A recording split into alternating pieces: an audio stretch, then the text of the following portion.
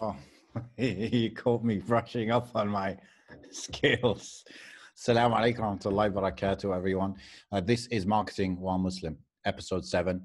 And this is the show where the three of us, the founders of Muslim CEO, myself, Amin, Mohammad, and Faisal, we flex our marketing skills, right? We set ourselves a challenge to solve some kind of marketing challenge problem, kind of live, unedited, right here on the episode. We do it video version where you can see our lovely faces and our screen that we're taking notes on, and we also have the audio version if you just want to listen along to kind of see where we go with this. Every week one of us comes up with a secret kind of challenge for us, and we see what we can do within 1 hour to come with a good outcome. So this week it is Mohammad who's coming at me and Faisal with a problem that we've never heard of before. So Mohammad, what's the challenge this week? Okay, so I thought I'd change it up. Assalamu alaikum, by the way, guys. I thought I would do it something very different this week. So we've kind of been focusing a lot on marketing specifically, the techniques and this and that. So today I wanted to modify it a little bit. I wanted to bring some realness to it. So I'm going to give you a real life example. And I think it's going to benefit a lot of different type of people out there. Probably not the type of people we usually benefit, but inshallah that will be helpful as well. So what I was thinking is that right now I have a cousin who basically is into marketing. He studied marketing at university. He's just completed his degree. By the way, he completed a 3-year degree in 2 years. What a hero, right? MashaAllah. And he's someone that's kind of worked with us in the past as well. So what I wanted to do is really kind of get you guys to tell us what you would do if you were in that position where you actually like marketing, you studied marketing, and now Corona's just hit while you've graduated, right? So now it's like, okay, well, what are all the things that me as a student should be doing? Should I go and now do a master's? Should I now focus on like finding a marketing job? Should I be doing something on the side? I want to do something on the side so I don't just learn theory marketing. I learn more about marketing, what it really is and stuff. So I'm here now. Like, what do I do? Okay. This is definitely is different. This is are you sure it's not the wrong podcast, bro? Like, this isn't the career podcast, you know that, right? Okay. So you're saying that we're going by the assumption there aren't many jobs out there. Is that it? Yeah, we're going through that. There's not many jobs out there. Let's say you're in that situation. That's not an assumption, by the way. That is actually true. Yeah, that is true. I would actually apply for like 100 jobs and then maybe assume. No, but I think I still think that there definitely will be positions there. Maybe not many as usual, but you never know, right? I think there are some techniques you can use to help up the favors, get things in your favor. So I mean, let me give you some context to this stuff, right? Yeah. So let's call the brother Abdul, right? So brother Abdul is now kind of graduated, right? So part of him's thinking, well, I've been looking into YouTube, I've been looking into all these things and everything. I will do the whole job application thing, right? That's kind of standard. I'll do job application. Yeah. What should I be learning about? What should I be doing? What should I be focusing on now overall? Because I'm going to be a marketer, inshallah, in my life. Yeah. I think maybe you can kind of copy a little bit of what I did, perhaps, right? Because sure. My path was that I was self-taught marketing. So I didn't do a degree. I had a degree from a university, but not in marketing. And then I just was reading a lot of books, right? So he needs to, maybe that's the first stage, is he needs to read some of these classics like Seth Godin, like what's that? Some of these really good copywriting ones like Eugene Schwartz and Joseph Letterman, and these are really good copywriting ones. I mean, even that is a good one. Why not? That's 4-hour work week just for the audio guys. Yeah. So he should be reading regularly, right? And that will give him another element to what he's been taught in uni, right? So that's good. And then my path was then to start kind of, I guess, volunteering my skills for people who are starting businesses or even established businesses.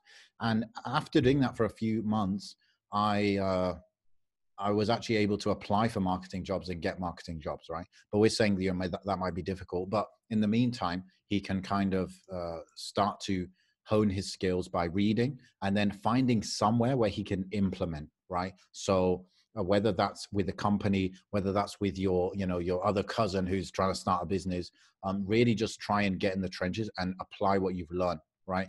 And, you know, some of the books are not super practical in terms of exactly what to do, but they will give you the high level strategy and the way of thinking. And then in terms of the actual technical implementation, then you know, probably YouTube and stuff like that would be better for that, right? So I think that would be a good place to start at least, right? Yeah, I think that's actually a really good idea, right? So now that you've done years of studying, do some more studying. Yeah? But no, I think you're right that the context that these books gives is completely different. And so really and truly what you're saying is that learning doesn't end now that he's just left uni, right? So this is now lifelong learning, and marketing requires that. So you're saying that he needs to basically get into this habit of where he's constantly learning, and then, like you're saying, apply, learn, apply, learn, apply, right? Yeah, yeah. And But also, bro, like I think I've never done a marketing degree, but what I would guess is that what he's got is like 1/3 of marketing knowledge covered, if you like, right? And even there, he's not like as knowledgeable as his professors, for example, right? Yeah. But that's 1/3. The other third is the Seth Godin stuff, the marketing practitioners who've written books, and then the other third is the in the trenches, you know, YouTube ads and these kind of things, you know. So there's 3 parts to it, perhaps. Yeah. So I think that's what I was thinking was what his degree will have given him is. Faisal, you're very quiet. Yeah, the sound's quite low. Better? A little bit. Okay, 1 second. Let me just check my audio. Okay, so that should be better. So what I was thinking, what the degree will have given him is kind of very broad base. Okay, this is marketing in general. This is how to create a video. This is, you know, and he'll do certain projects and stuff like that. Obviously, marketing over the next couple of years, he can decide on which area of marketing does he want to specialize in. But you're not going to get to know that unless you've tried lots of different things, right? And in the absence of any jobs being available, I think the first thing is that the people are always looking for marketers. That's the truth. People are always looking for marketers. But the challenge that you have is, as a graduate without any experience, without any proof of what you've grown or what you've done, then that's where you find difficulties. So for me, it's all about building up his portfolio of clients and things like that he's worked with. So volunteering, as you said, I mean, that's like bang on. That he should definitely look at volunteering for someone. You know, he's aligned with their kind of work, or a charity, maybe a charity or something, or even a normal business, a local business. He said, oh, you know, look, if he said, look, I can help you to grow your social media following, I'm sure they won't say no if it's a couple of days a week or whatever. So that's good. But as part of that, he can start to then experiment, because again, if just think about some of the CVs that people have come into us. If someone just said, oh yeah, I've got a marketing degree, that's not going to be enough on its own. It might be that, okay, you know what, if they've got certification from Google or certification from digital marketer or something like that, then you know, okay, they've got the overall broad base. Now they've done some of the tactics required. So for me, getting some certification would be useful. And like I said, if they can understand the theory and how it works, for me, I think that where he is right now, those books that you mentioned are good, but they'll continue throughout his life. I think that right now he's probably eager to get his teeth stuck into something. So this is where a project or something would be good. So volunteering or just working for free initially, and it could be on a trial basis, almost like proving himself. So you can say, look, you know, I'll work with you for free for 2 months. If it goes well, then you can you can hire. And challenging himself in that way. Yeah, I wouldn't assume that you're going to have to do free work to get a chance, right? So there might be a way where you could get paid a little or something, because I think from his point of view, maybe he's not in let me make a lot of money mode, right? He's in like he's just out of uni, right? However, the fact that you're being paid will change the type of work that you're given and the type of responsibility that you're given, right? Yeah, absolutely. So that might help his development. You know, I was thinking that as well. Faisal, by the way, your mic is still way too quiet, so we need All to. right, okay, let me. Yeah. Yeah. So Okay, so let one me if I'm take that one off.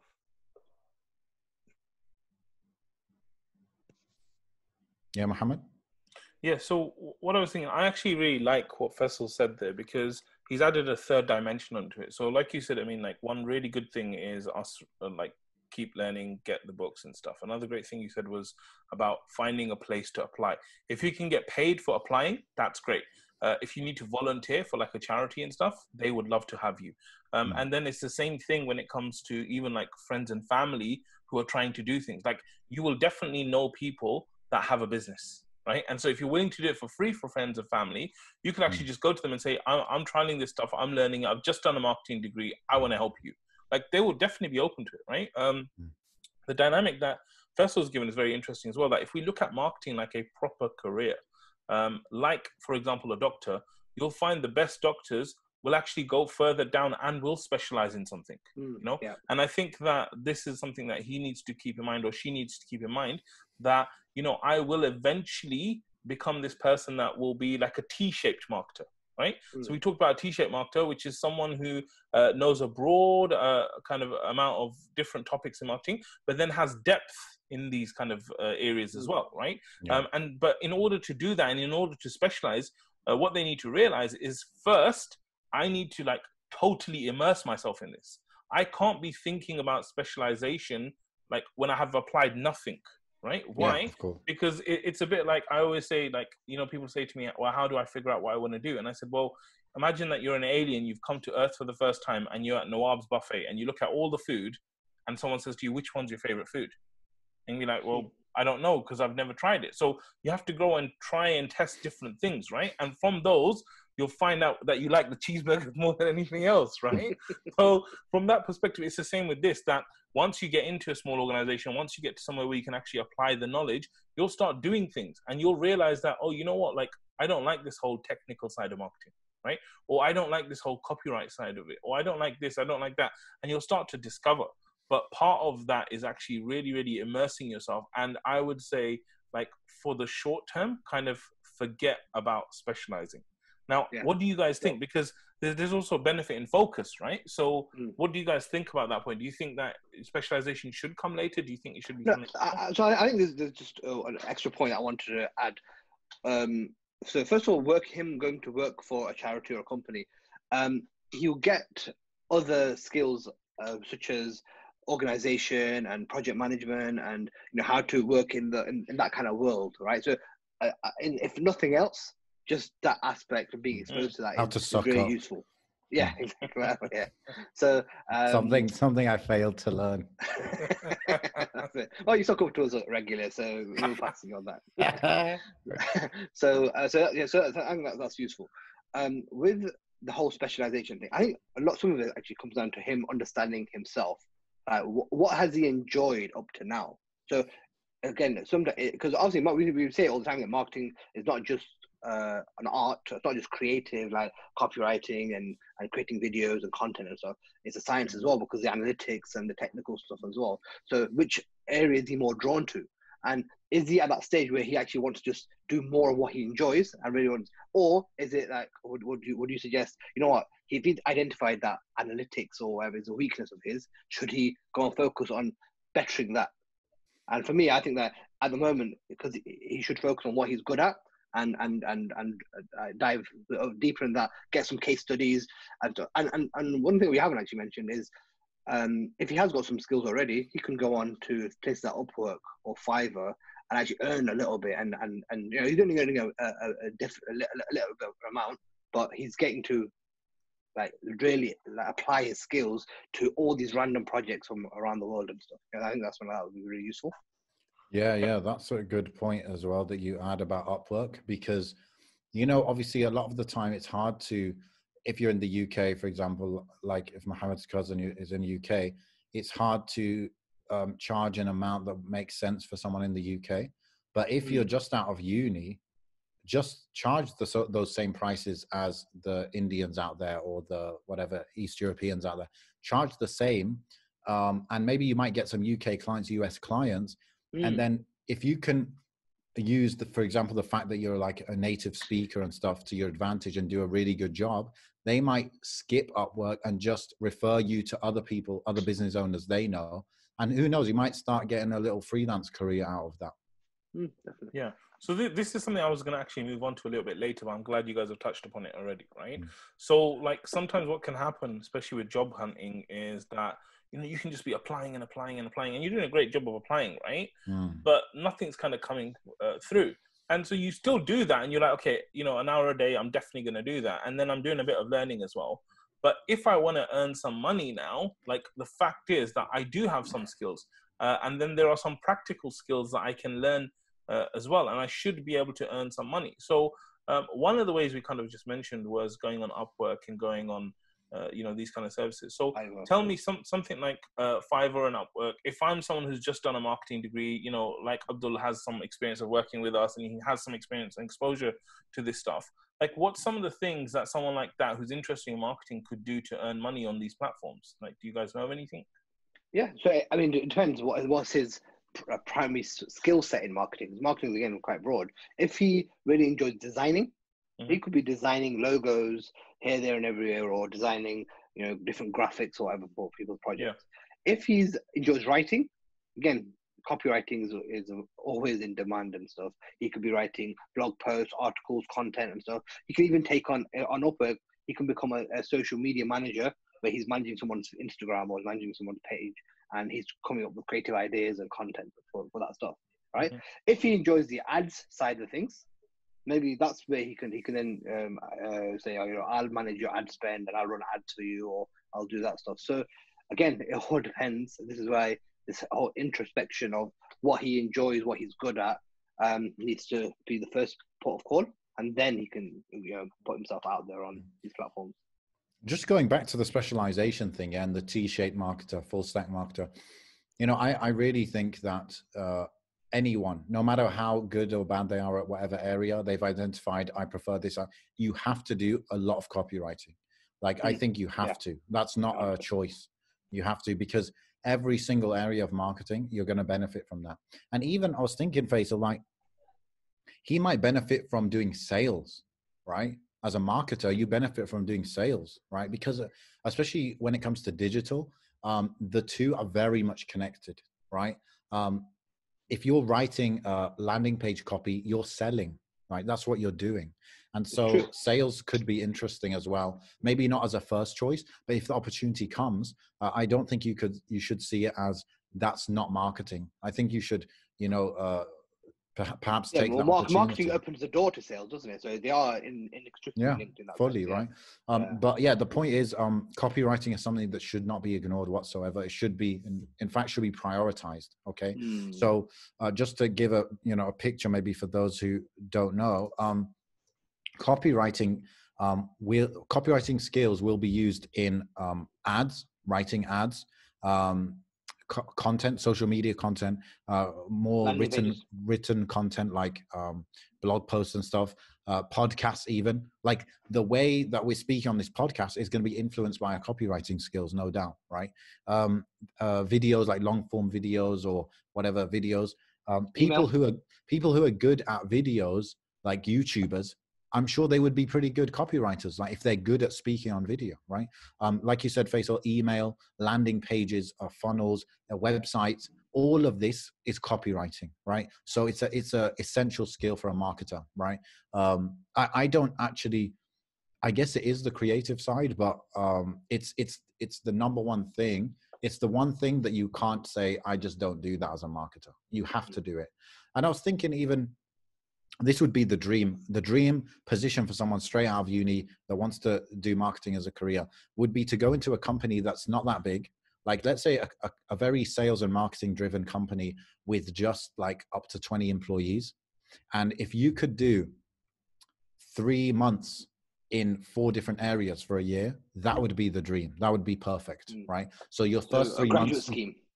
Yeah, pretty much. So the first 3 months, you just do copywriting, because that's the first thing you need to get right into that. Then you could do 3 months, the creative side. So that could involve some video editing, some graphic stuff, some branding stuff like that, implementing branding guidelines on different things. Then you could do 3 months where it's all ads, and then you could do 3 months where it's I don't know, like a conversion rate optimization or something like that, right? So there you go. That's 4 quarters. That's 1 year. And after that, you're really going to understand what all those areas are about, what you prefer, what you want to go like T-shaped on, like deep in. I think these are all really good suggestions. One thing, I mean, I'll also say is that, you know, if you choose someone who hasn't really done marketing before, like to volunteer for someone or work for a company that hasn't done it, they'll actually give you free reign because they don't really know anything about it. And that's like a really, really good situation to have. And like you said, I mean, like when you're in a small organization, you learn much more because you're expected to do a lot more, you know? So I think it's really, really and you can work closely with the experts if they have experts there. Exactly. So just bringing it back. One thing I just want to add, Mohammed, is this whole thing of working with businesses or charities or whatever should not be underestimated, because the truth is that when people come out of uni or academia, they know the academic side, they know the theory and all that stuff. What they don't understand is how it applies in the real world. They don't understand business and commercial awareness and what is marketing actually used for? How, you know, okay, they know how to do it, but why are they doing it? And that's where exposure and experience with clients and, okay, why are you trying? What's your objective? What do you need from? Okay, I'm creating this design for you, but what do you need out of it? Or I'm creating this, doing this social media management. What's the objective? The more exposure you have to that, that's when you then it all starts to click into place. Okay, right, that's why we're doing this, and you'll get to the deeper understanding of what you're doing, and you'll be better at it as a way, because then when someone gives you the objective, if you're T-shaped, you think, okay, there's more one way to skin a cat. The client might say to you, oh, I want you to run some ads for me on this. But because you okay, what's the objective? What you're trying to achieve? Well, I want to do X, Y, Z. You might think, oh, well, you know, ads is not the right route. Maybe actually I'll get a better result if I do this and that. And you've got a big email list. Let's use that. Yeah, exactly. Yeah, you can add more value to the client if you actually understand business in general. So I think that's definitely some commercial awareness. Yeah, so I think it's really good, because even ourselves, I don't think we would, like, if we had a choice between someone who's done a master's or even a PhD in marketing, right, and someone who's done like 5 years for like different companies doing stuff for real, yeah, of course, we would take that experienced person, even though there's someone who has so much education, you know. So I think it's important to do that, just to bring the kind of conversation back to where we were, which is that if they're on Fiverr, if they're on Upwork and all these kind of things, right? Like, what is the kind of stuff? So, I mean, you're saying, like, obviously copywriting is good. And the truth is, first, like, you've done a lot of hiring and firing on these platforms, right? So copywriting actually commands good money, right? Like, so I could be a student who, if I've got good copy, like, what kind of amounts could I be getting for a piece of work? So a lot of them charge per word. Some people charge per word, yeah, or per 100 words or whatever. But I try to a flat rate. You could, if you're getting someone who's from the UK or from the US or from Canada, they might charge $200 for 1,000 words, right? Or $300, something like that. If in the East, you might be looking at $60 or $70 for but then you got but if you're a Western company, there's a lot of skills you're happy to get a bit cheaper. Copywriting is not one of them. Copywriting, people often pay a bit more to get an English speaker or an English native speaker, because it's just not worth the hassle and of the it's a false economy in that sense, because it's riddled with mistakes and it's not in the right tone or whatever. So copywriting is something that even if you're in the UK or US, you can still make decent money, because you're saying to me, well, if I got a good job, then they could get paid $300 for a piece of work for my writing. Yeah, which might take you half a day or might take you a few hours to do. And if you had a couple of those projects a day or even a week, even that's like $600, $700, $800 a week. Yeah, exactly. And the great thing about what I like about what you said, and by the way, this can be applied to anywhere, that you might be thinking, well, I don't have no experience, nothing to show. You could actually just go and do fake writing, right? If you're a designer, you can go and do fake logos, right? Just think of a company in your head, be like, oh yeah, okay, UAE tires, okay, and just do a logo for UAE tires, make it up, and then that becomes your portfolio. And I think with writing, it's even cooler, because you can express the way you write and stuff. So I think like this is really great, like in terms of real options to go to these kind of different kind of things that are out there. Yeah. You know, I think Mohammad, it might be worth talking about the different types of things out there, because another thing we haven't really talked about is some people specialize in SEO, right? And SEO has still got massive demand and things like that. So it could be that, you know what, I'm going to go down that route because I know I can get clients at $500 or $1,000 a month and just specialize in that one area. You made me think actually, Faisal, about the ideal might be actually working at an agency, right? Agency work as the employee, it's known for being horrible because you've got so many different accounts, you're all doing different things for different accounts, and you don't get to like focus basically and have that satisfaction of getting results with one client or with your own business. But on the flip side, as a beginner, you're going to get exposed to different businesses, different situations, different circumstances, different needs, different objectives. So I think that would be really beneficial for the first few years of your career as well.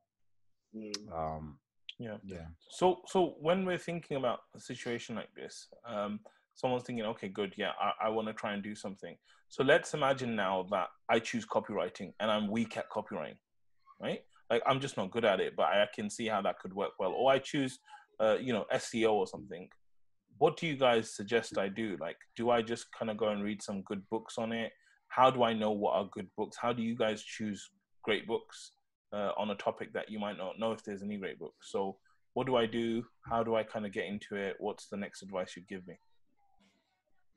I think the way I did my kind of self-education was probably the starting point was YouTube. And from YouTube, I just got to know the different people in the space.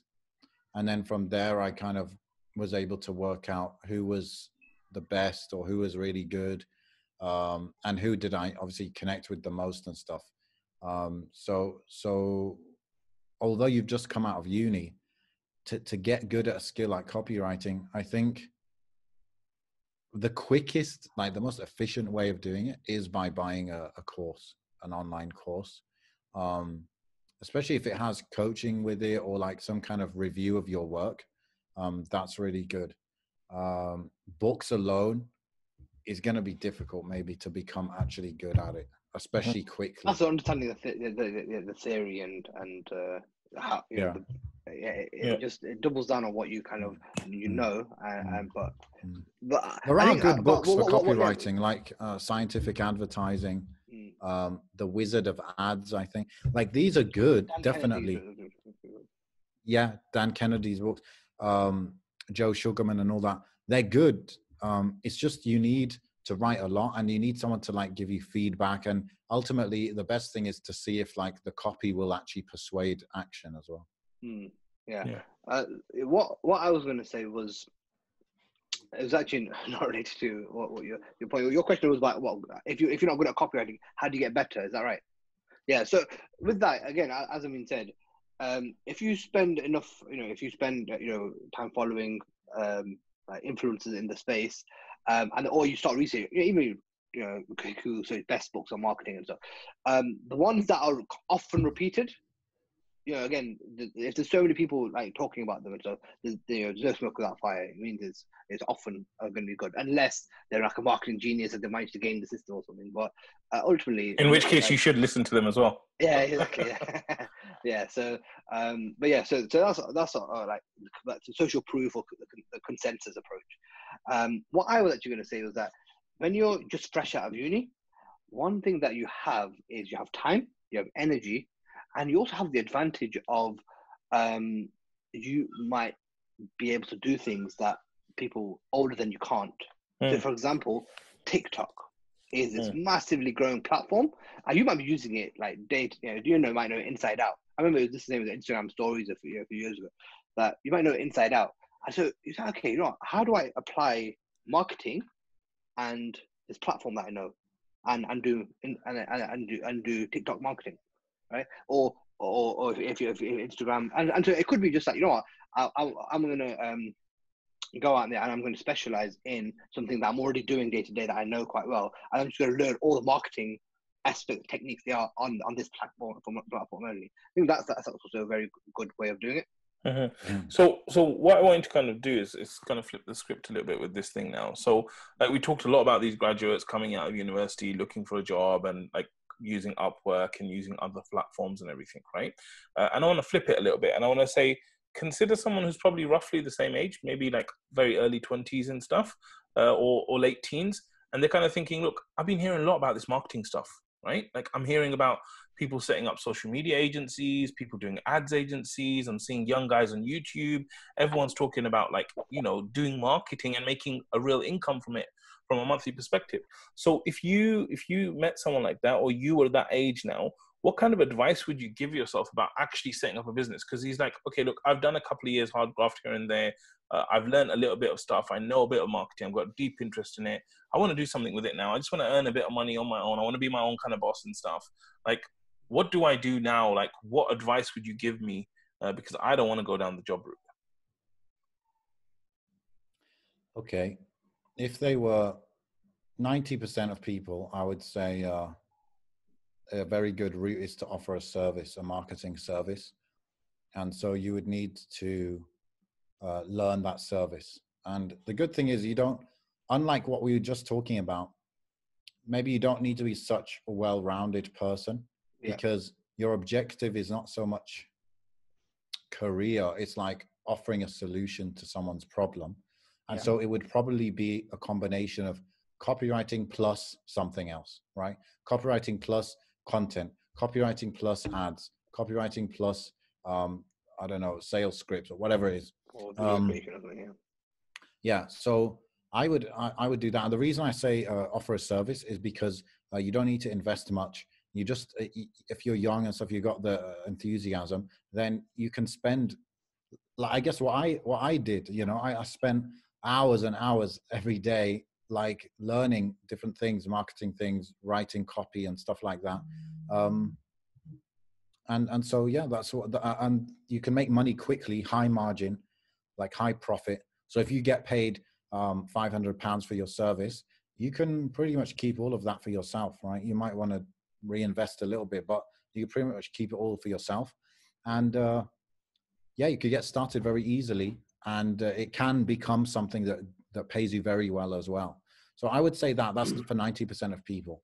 The other 10% who might, for example, be developers, okay, maybe they went to uni and they did computer science or whatever, then I would potentially, you could do the service as well, but potentially you can create products for free. Like, you've got the skill of creating products, software products for free, right? So perhaps if you're into that and you're also into marketing, then you can be the kind of the ultimate. I think the ultimate in these days is someone who can write code and sell code, you know? So you've got that advantage that you actually learned to code. So I would start thinking of problems people have, try and make a little, you know, MVP solution, and then try and sell little bits of that. And, you know, that's how a lot of the big software companies today came about.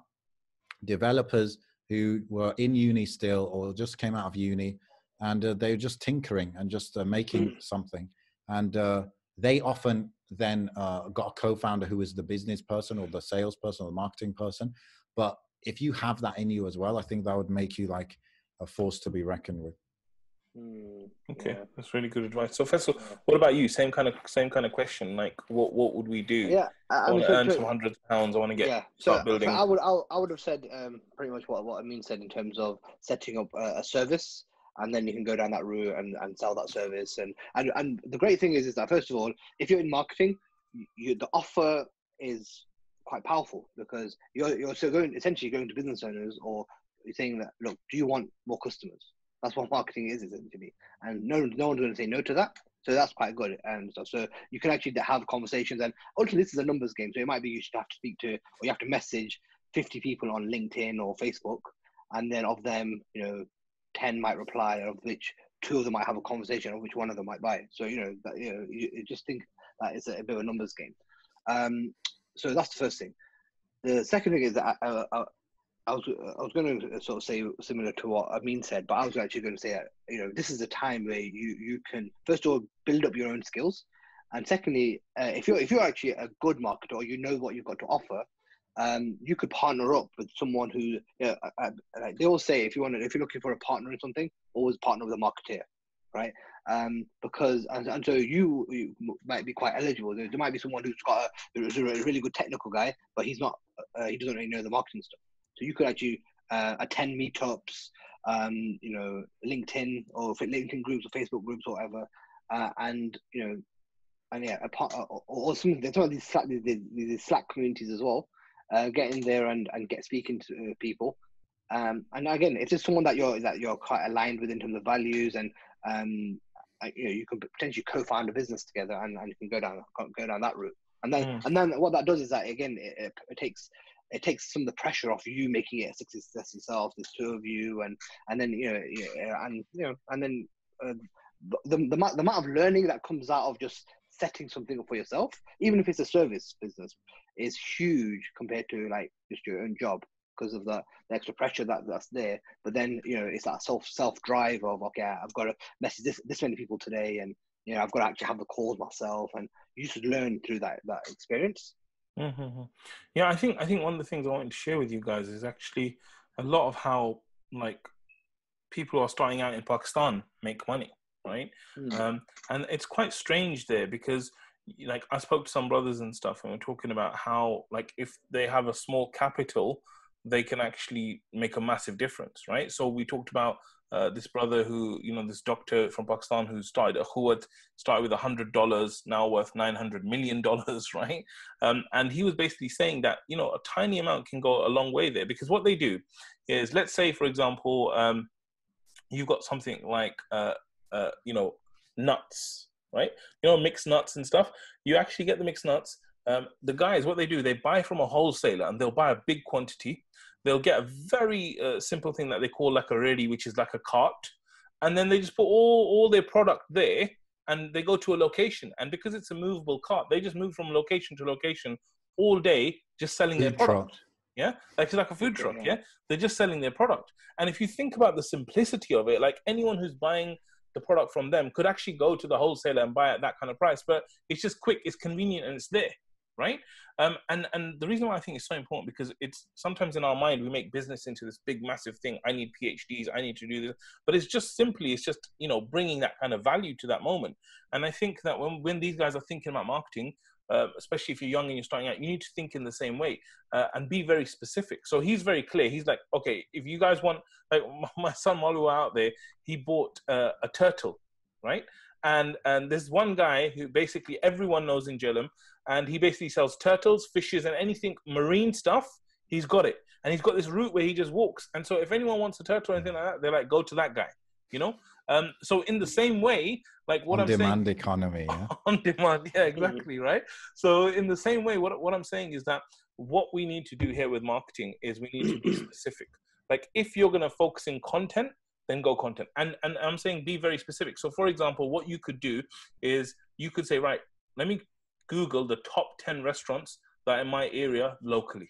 Okay. So I might just, all the restaurants I go to anyway, like all the cheeseburger spots, I'm going to look at them and I'm going to see which of them are doing social media. Find one that's not doing social media, go to them and say, listen, I want to go and I want to do free social media for you. For 1 month, I want to do all your social media. If you like it at the end of that, then you can start paying me for it and I'll continue to do it. If you don't like it, you got free social media. Thank you very much. And you're off, right? And then, or you could even do mock-ups rather than doing a month or whatever, then get to work on it. But if you just got one client like that and you said, look, normally people charge £1,500 for this. All I want from you is £500. Suddenly you got £500 monthly recurring coming in from just one person, right? And you've got a big name that you've worked with potentially. Exactly. And then if you can but then what I would do is if I've done the content for that restaurant, I would not go then to the doctor's surgery and say, can I do your social media content?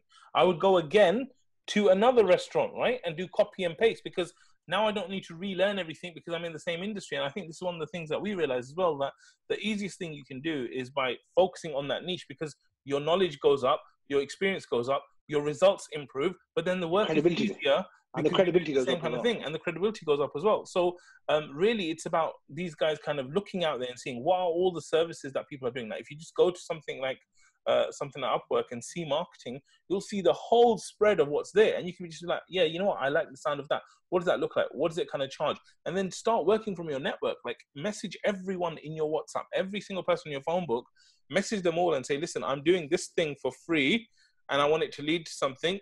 Are you interested? Do you want someone? And then really like the whole recurring thing, I think like if you can get a service which is recurring, I think it's very, very beneficial. And I think it's very, very doable for someone to make, you know, £1,000 a month from just offering their services and not working anywhere.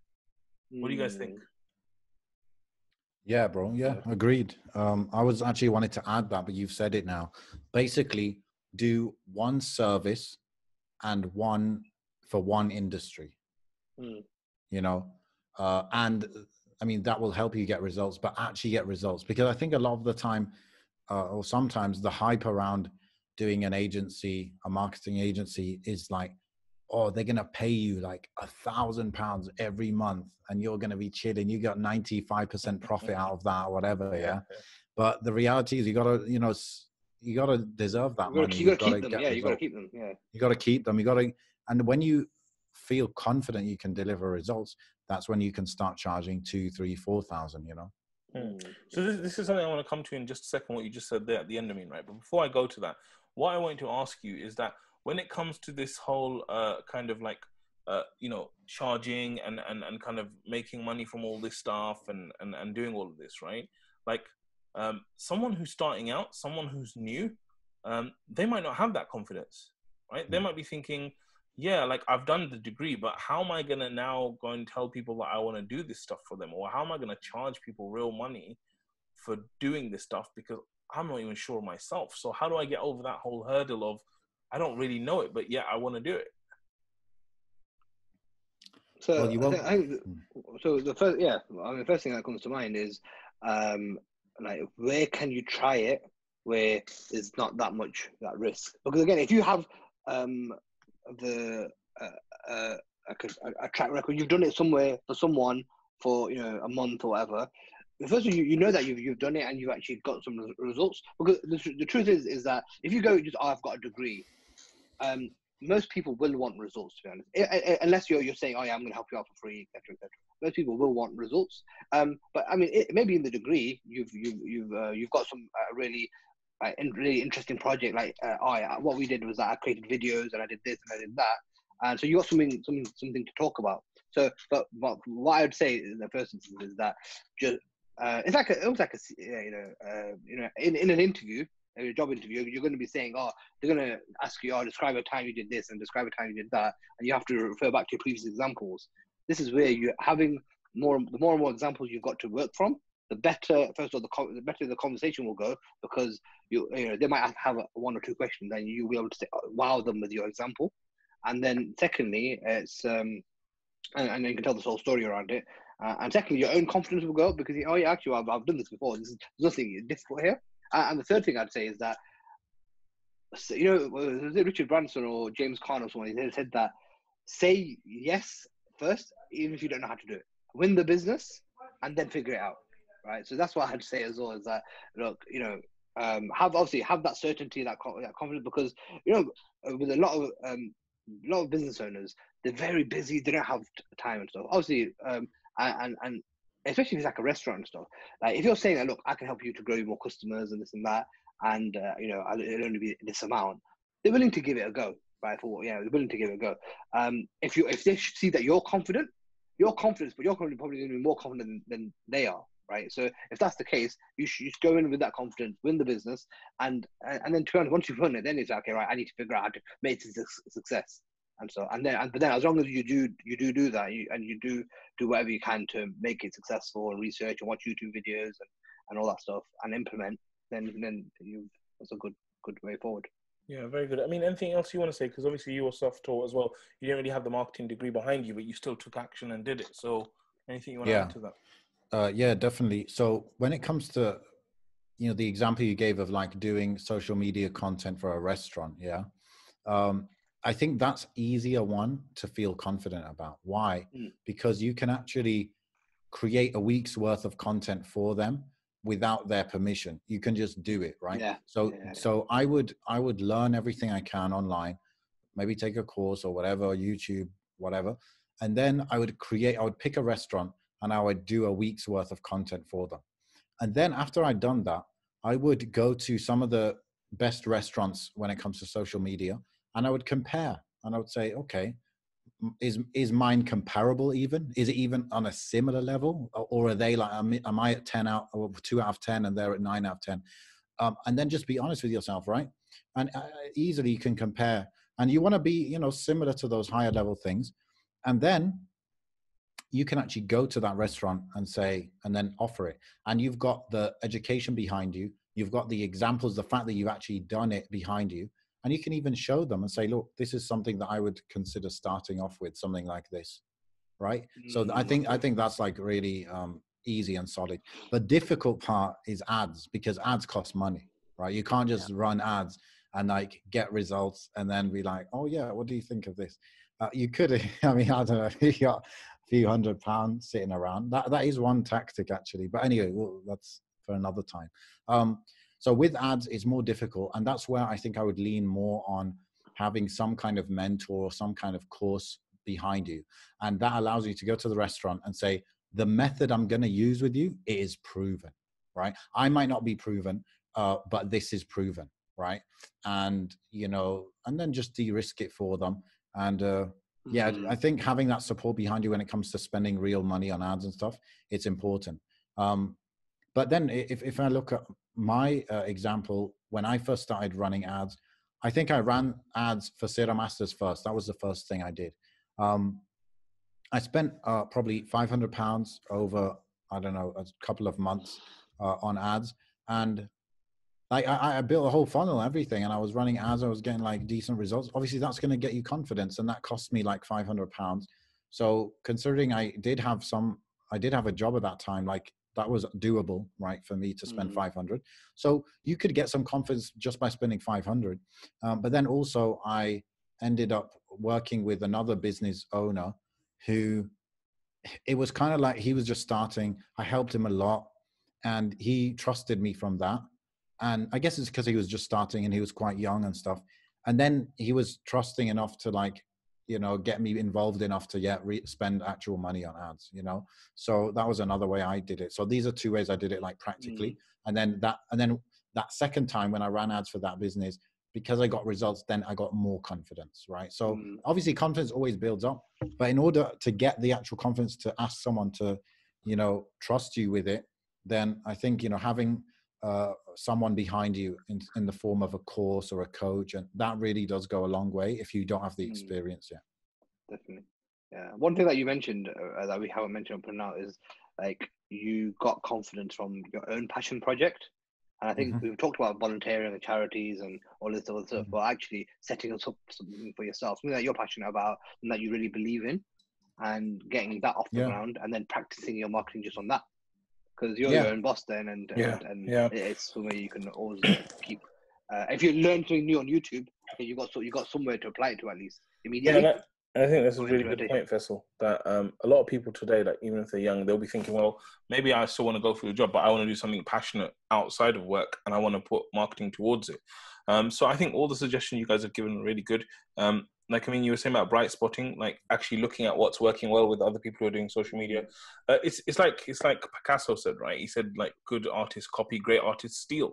So in marketing, we do a lot of halal stealing in that sense, where we go and look at what are all the other people who are running ads doing, what funnels are they making, how are they doing content. So like looking and learning from others who are doing a great job, this is a huge part of marketing anyway. So I think it's really, really important that you guys kind of mentioned all of that. I think, you know, something else to think about is the way we're going to actually move forward, because I think that one of the problems that comes up is people start to get bogged down when they start thinking about business with websites, with logos, with this, with that, right? And they get into this habit where they're actually doing everything except the most important thing.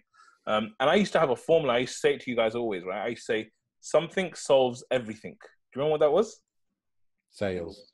Sales. Sales solves everything, right? And I always used to say this because if you're struggling operationally, if you've got enough sales, like you'll get what you need operationally. If you're struggling financially, if you get more sales, you'll get what you need financially. So selling is actually the heart of business, is the heart of marketing, right?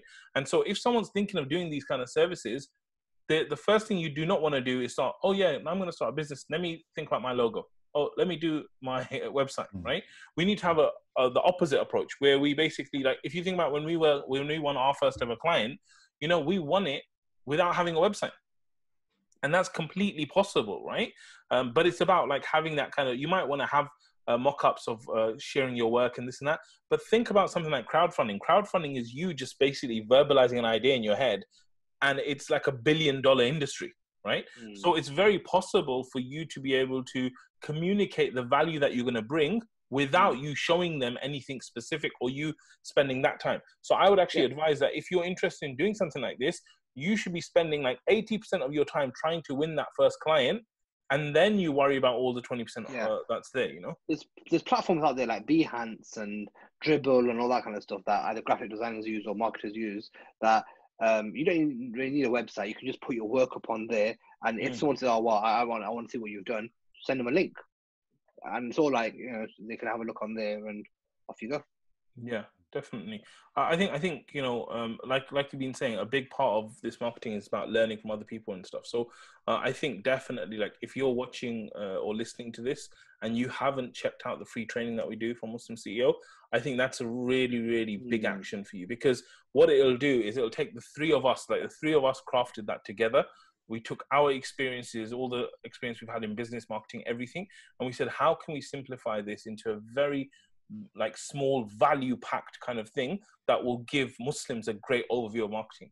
So I think like that's something that you should definitely check out. And of course, you know, there's other things that we do with lots of people that are all about this. I just wanted to kind of just summarize, and then maybe you guys can tell me if there's anything that we've kind of missed, right? So I just want to share a document that we've got. So let me know if you can see it. Yeah. So this is some of the kind of advice that you guys have given in today's kind of episode for someone who's young, someone who's interested in marketing or doing something in marketing as their own business or anything like that, right?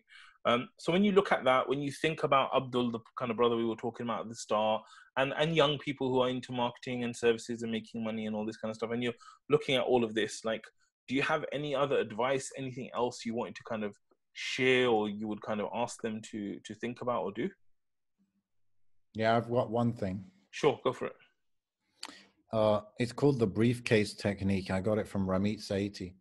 And basically, this is whether you're going to try and get some work agency-wise, like as a service business or freelancer, or if you're applying for a job.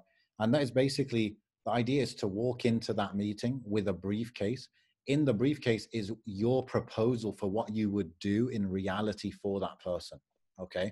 So if you're going to propose you do ads, then write some ad copy and get some, you know, drafts done, and say, okay, the targeting would generally be this, and the cost would be this, and we would do it like that, right? If you're going to be a social media manager for a company, then go and say, well, what I would recommend is this. Obviously, you don't have to follow it, but this is what I thought would work for you, right? And just show that you've taken that initiative. That's first thing. The second thing is that you know what you're talking about. I think that's the number one way that you can really, you can actually show yourself to be more credible than your CV would, you know, suggest by doing this. And that's how I got a marketing job in a pretty big company here, is by doing that briefcase technique. I came in, I said, well, what I would recommend is, you know, they ask you the questions and all of that. And then they say, do you have any questions? And you say, well, actually, I'd like to just propose or put forward my suggestions, my idea, you know, and you just present it to them. And I think that's something that most candidates don't do. And it's something that really makes you stand out and makes you, it's like, it's real, you know, it's like, I would do this for you, you know, it makes it very, concrete. They can, concrete. Yeah. They can imagine what it would be like to have you on the team, you know? So briefcase technique, I really believe in that. Yeah, that's really good, because like they say, seeing is believing, right? So if you can see that someone's actually created a real thing for you that you think is valuable, you'd be like, so this guy's not just talking a good game, he's actually done it, and he could do it, you know? So yeah, I think that's really good. What about you? It shows you've understood the business as well. Yeah, absolutely. exactly. It shows you're proactive. It shows all the right things, definitely. And you know that point that you just said there, I mean, that's actually a really important point. That fundamentally, whoever you're going to for a job or for any business, they want to know and feel understood. They want to feel like this guy gets my business, right? Because it's like the guy who's going to be able to help me is someone that can actually understand my business. Because if you can't understand me or understand what we're doing, how on earth are you going to add value? Right. So, and this is why some people, like when they see job interviews, they think, oh yeah, part of it is just get some research and this and that. Let me just quote a fact here and there. But the truth is, it's more than that. It's about showing them that I deeply, deeply understand what you do here, how you do it, why you do it. And because of that understanding, I can actually bring you better value than someone else would be able to, you know? So I think like making them understand that you understand is a really, really big one as well. What about you, Faisal? Else? So one thing I was thinking was, you know, like you mentioned the training earlier, and one of the things within that is obviously we've got different models and frameworks and stuff like that. And that's the benefit, really, you know, of doing a lot of reading, and you come across different models that can be used elsewhere. So one thing is from the book Ultimate Sales Machine, right, by Chet Holmes, and he talks about so it's all about selling and how to increase your sales and stuff. But he talks about something called the Dream 100, right? And I think that kind of as a principle, it can apply to so many different things. So in this context, if you're looking at applying for jobs, if you think inside, okay, this is what I want to do, I want to apply for jobs, then it's like the Dream 100 is like writing a list of the 100 companies that you would most want to work for. That this would be your dream. It might be Fortune 500, it might be in a certain niche, and it's about focusing. Okay, right. Forget everything else. These are the 100 I'm going to focus on. I'd be happy at a job at any one of these, right? So every single week, or you're doing some activity towards breaking through or having a conversation, or you might be messaging someone on LinkedIn, or it might be trying to have a conversation, or it might be, doing something along those lines, right? So that you can apply that Dream 100 strategy, let's say, to getting a job, or it could be to win a client. So it could be, you know what, I would love to have, Nike as a client, or maybe not Nike might be too big, but someone. CEO. Muslim CEO as a client, right? So what I'm going to do is I'm going to again contact them every week. I'm going to show them what I've got to offer and value and this and that. I'm just going to be in touch because what they say, persistence overcomes resistance, right? And ultimately, they get to a point where they can't ignore you. They'll get to a point where, you know what, this guy really, really wants to work with. Let's bring him in. Let's see what he's got to say. And let's see, he must have some value to offer. And then when you do actually eventually come in, then like blow them away with value and everything you got to give to them. Yeah, and I think that's a really good kind of point to kind of end on as well, which is persistence overcomes resistance. Because really and truly, if you want to be a successful marketer, you have to go all out and you have to go all the way. The Dream 100 thing you said, bro, is actually really, really a great strategy, but it's more implementable today than ever before. Right? Yeah, absolutely. Because 20 years ago, 30 years ago, you were like, oh yeah, that company, I've got these are the top 50 companies around me where I want to work. Okay, who are the CEOs? I don't know. How am I going to find out? Probably call them. Right? Now, you go onto LinkedIn, you can find the top 50 guys, right? In the top 50, you could, I'll give you an example, yeah? Let's say there's an amazing job that's come out today for a marketing role. Now, it's come out on LinkedIn, and LinkedIn's got the apply button. They've got Reed, who's got the apply button, all this thing. Like, how many people do you think would apply for that job? Maybe hundreds, potentially thousands, okay? Of those hundreds and of those thousands, how many do you think will send something physical in?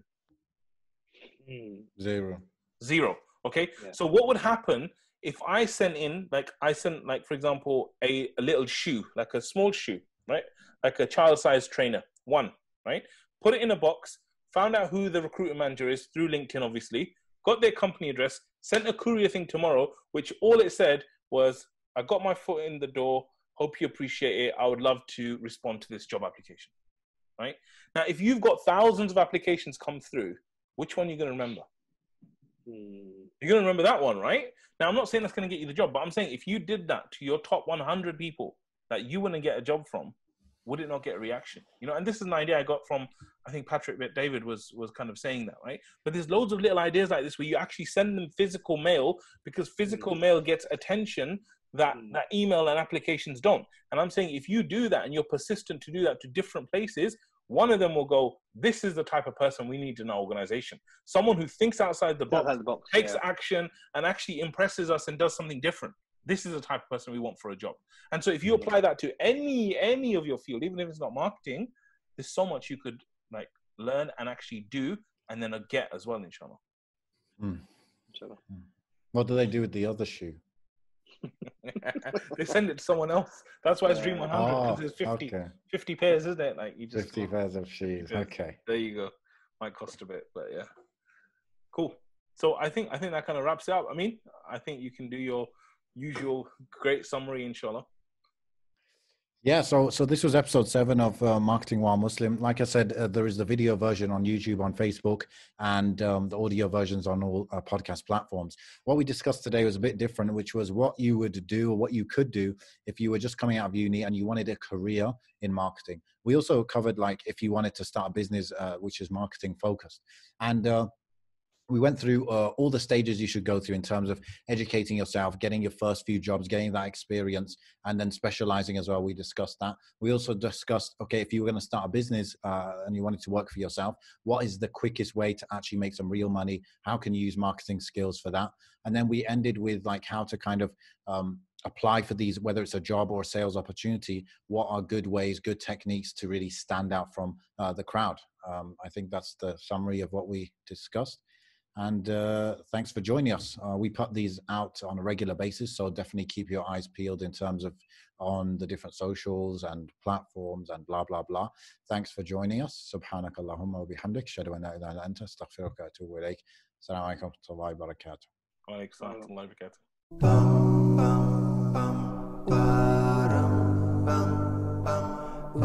barakatuh.